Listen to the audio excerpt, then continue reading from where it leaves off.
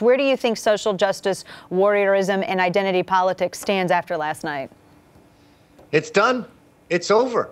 I mean, they can keep saying this, and in a way, it's cute. It's like every year with my kids, I have a thing called Kids Day, where I let them do whatever they want, and they eat candy for dinner, and they watch TV all night, and it's a nightmare. And they end up hating life the next day because they're so exhausted.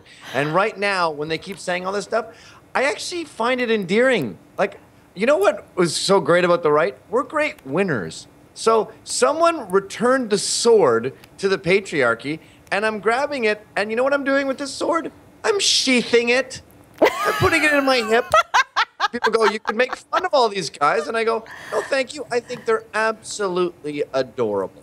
Oh, look go at that. Go ahead and make it about identity politics. We're now back in the pilot's chair. We're now driving again, finally, after a quarter century of giving you guys the talking stick, and you blew it. You broke the talking stick. So it's ours now. And by all means, continue to whine and whinge and be a ridiculous infant. It's now become cute.